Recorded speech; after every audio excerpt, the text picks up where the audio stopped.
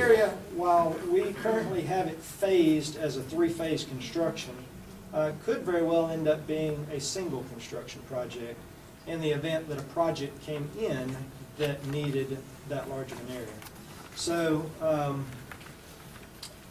for FAA funding, and you guys are well aware of this, we know that we're not going to get more than $2–3 million a year in FAA funding. So we have to plan accordingly to what we anticipate getting from the FAA. If a project of the magnitude that needs something larger than 1 or 2 modules were to come in, at that point we would be looking probably to the state of Georgia, to the Department of Economic Development, to the federal government through the EDI program.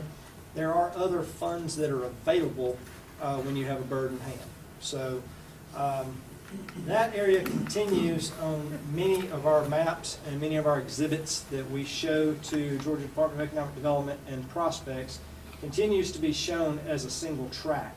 So I wanted to explain why on some maps it shows up as a single track, and on this map it shows up as 3 different modules. So I hope that makes sense, and again, we'll go through this process again 11 or 12 months from now, as the airport continues to grow and we continue to have other operators come in and look at moving into the airfield. Any question from board members on Blake, the 5-year plan? Is the reason we don't put the 911 and fire station is because it's a county project? That is correct. We typically don't put county projects on here. The reason that we put the road on here, even though it's a county project, is because without the road, it doesn't make a whole lot of sense to do Module 1, Module 2, or Module 3. You have to have the road in order to have the infrastructure in place to get to these areas in order to develop them and in order to use them. So we put the road on here for that purpose. But yeah, we could go ahead and put the fire station on there. It wouldn't hurt anything to have it on there. But this is, again, submitted to the FAA. And the FAA, to a large extent, is not concerned about the fire station because it is a county project and it's not being submitted to them for funding. So, but we could put it on for informational purposes, would be fine. Yes, ma'am. Could you send that out to the board? Yeah, absolutely. As an email? Yeah, absolutely. Absolutely. As a matter of fact, we're going to go ahead and put this on our website so that it's available, because obviously this amount of information can't be digested in this setting. So we're going to go ahead and put this on our website so the public can access it and anyone else can access it who would like to. But could you send it to the board? Yeah, absolutely. Thank you. I appreciate that. Any other questions on the capital improvement plan? Very good job. Very good job. Thank you. Very good job, boy. Appreciate that. Very clear. Okay. Moving along. Approval of supplement design agreement with Baker Group for taxiway design division. We have we went back and forth and around on the taxiway design, as you're all aware. The taxiway design started off as a single component, and then it changed to a 3-phase construction, then it changed to a single-phase construction. If you would, we have a request to speak up just a notch. Okay. We went through multiple design iterations on the taxiway. It started as a partial taxiway project, mostly from the connector back to the east. Then it changed to a 3-phase construction project, and then it changed to a single-phase construction project, which is ultimately what we put out to bid and what we awarded to Astra contractors. So through that process, since we went through 3 completely different design iterations on the project, we ended up having an overage on the design fee for the project. So the overage on the design fee is about $35,000. Considering the amount of work that they had to go through on all 3 of those, I think that they did a very, very good job of keeping that cost down, and I'm happy that it's not higher than what it was. So we need to amend the existing contract that we have with Michael Baker to compensate for the overage on the design. This is a contract that we have an agreement with Silver Comet that we do 50-50 funding for the design on this. So the $35,000 is not all our bill. We'll split this 50-50 with Silver Comet. And of course, this is reimbursable by the FAA as well. So at some point in time, we will get 90% back on this as well. So Again, the design iterations, I think, were absolutely 100% necessary because we did not know at the initial outset what we were going to do as far as the construction of the taxiway, and we needed to look at all options in order to make an educated decision as to what was the best option for us. And I will tell you that the option that we ended up choosing, the final option, saved us way more than $35,000, way more. So they more than made up for it with the final design and the bids that were received. So I'd like to get an approval on that today if we can.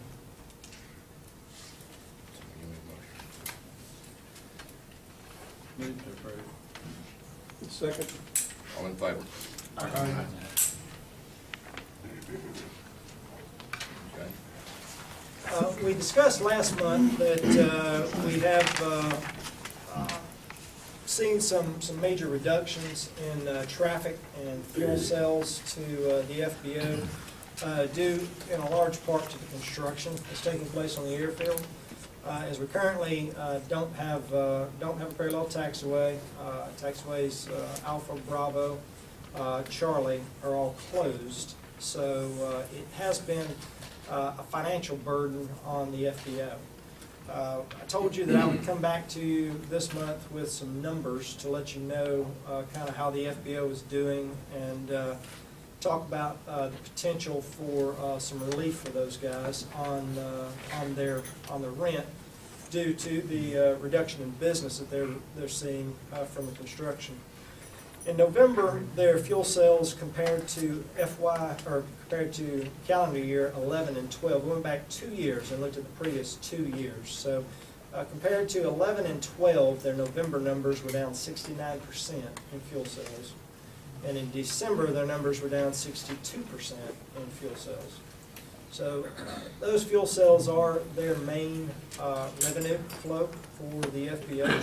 So obviously the construction is having an impact on their revenues and their abilities to generate profits at the FBO. Don't yet obviously have January numbers because we're just halfway through January, but I can tell you that I've looked at the January numbers and they're way down. They're in line with what we saw in November and December. So it appears to me as though we will need to make some adjustments for the FBO in order to compensate for the reduced revenues due to the construction.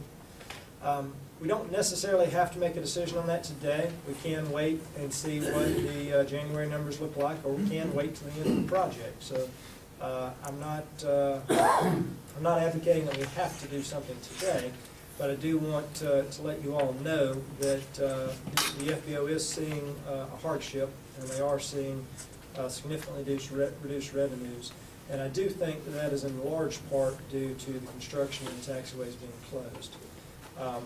Can't say that that's 100% of the reason. Can't say that's 90% of the reason, but it is obviously a large part of it. So wanted to put that out to you, and if we want to take action on that today, we can. If we want to wait and see what January, February numbers look like, we can. But it's open for discussion. Is time of the essence, like in terms of their bottom line, their plan? I don't know that it is. Certainly, I think it would give them some relief to know that we're considering this and that some help hopefully is coming. I don't think it's imperative that we make a decision today, but I do think that we need to do something. And if we don't do it this month, then next month or the following month, I don't want to see us put this off for 6 months. I think we do need to do something sooner as opposed to later. I agree with that 100%. Have they come to you with any kind of deal? No, they haven't. They came to me to express their concern over the reduced fuel sales, and to let me know that they felt like the construction and not having the taxiways was in a large part the reason for that. And I really can't disagree. I mean, without a parallel taxiway, a lot of their traffic is generated from student pilots, and without a parallel taxiway, those types of flights probably aren't going to take place because student pilot's not going to be comfortable operating without a parallel taxiway. Now, I will say that the weather in December was rather awful, and their numbers probably would have been down some anyway, but 62% to 69% between November and December is a very sharp drop. Well, let's just brainstorm here. What are you thinking? Well, based on those numbers, I'm thinking a 50% reduction in rental fees would be appropriate. It's in line with what they've seen in terms of reductions of their business. So if we went back and did a 50% reduction in rent starting in November and lasting the duration of the construction, once the taxiway's back open, then certainly there's no reason for us to do that, to continue that. But I think with 69 and 62%, 50% seems to be about where I'm comfortable in terms of our participation. I'm okay with getting a vote on it today. Let's move it forward. Yeah, I agree with that too, because any type of quote customer beyond a general aviation customer with that type of construction going on is clearly a deterrent for any customer, so I think that's justified. You know, so it'll help them stay in business anyway. I mean, I think they need help now. I would think so. I'm sure that'd be muchly appreciated. Okay, so we need a motion. Moved as required, as recommended by Blake to make a reduction in their fees. As recommended. What percent of? 50%. 50%. I'll second. All in favor? All righty. Retention policy, Tom Capen. This is just a policy that gives some direction to employees about what older documents they can and can't keep. We do not have a formal policy right now, and so this is simply a policy